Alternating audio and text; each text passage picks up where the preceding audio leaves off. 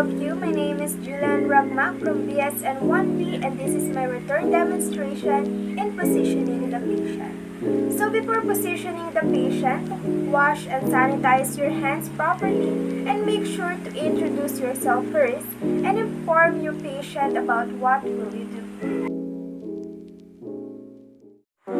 Dorsal or supine position is used for general examination or physical assessment. Supine position support is a small pillow placed under the head and lumbar curvature. We can also use two pillows to support our arms, hand rolls for our hands, and heels must be protected from pressure by using a pillow or ankle roll. Prevent prolonged plantar flexion and stretch injury of the feet by placing a padded footboard.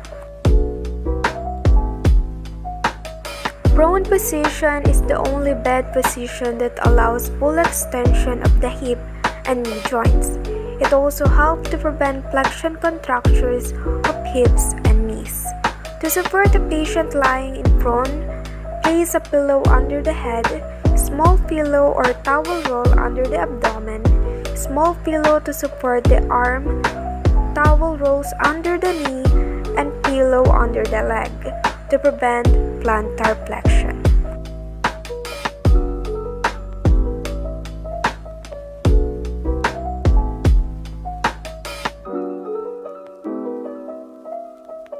Lateral position helps relieve pressure on the sacrum and heels, especially for people who sit or are confined to bed rest in supine and Fowler's position. To correctly position the patient in lateral position, use of support pillows are needed.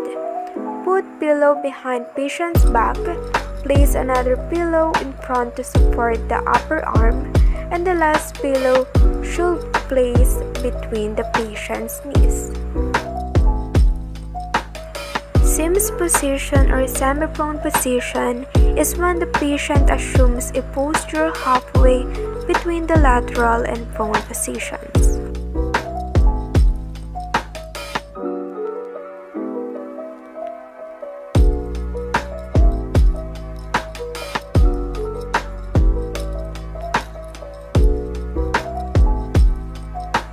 To support the proper body alignment in Sims position, place a pillow underneath the patient's head and under the upper arm to prevent internal rotation, and place another pillow between the patient's legs.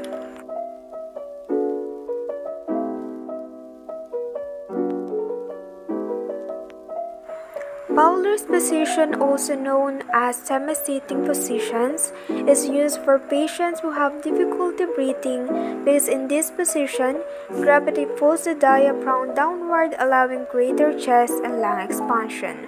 To support Fowler's position, place pillow behind the patient and make sure it is elevated 45 to 60 degrees. Trendelenburg's position is used to provide postural drainage of the basal lung lobes. It involves lowering the head of the bed and raising the foot of the bed of the patient.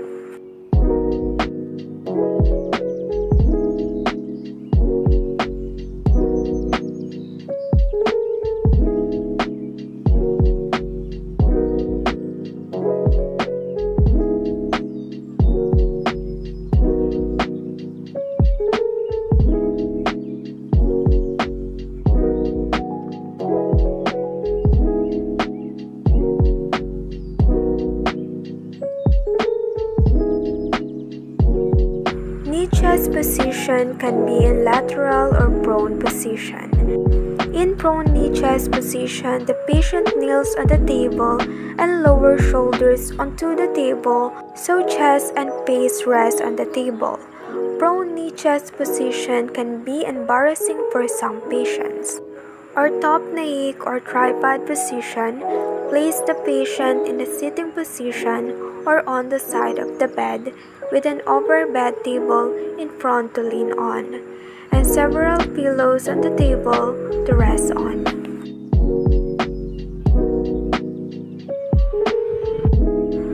lithotomy position is commonly used for vaginal examinations and childbirth. The patient is on their back with hips and knees flexed and thighs apart.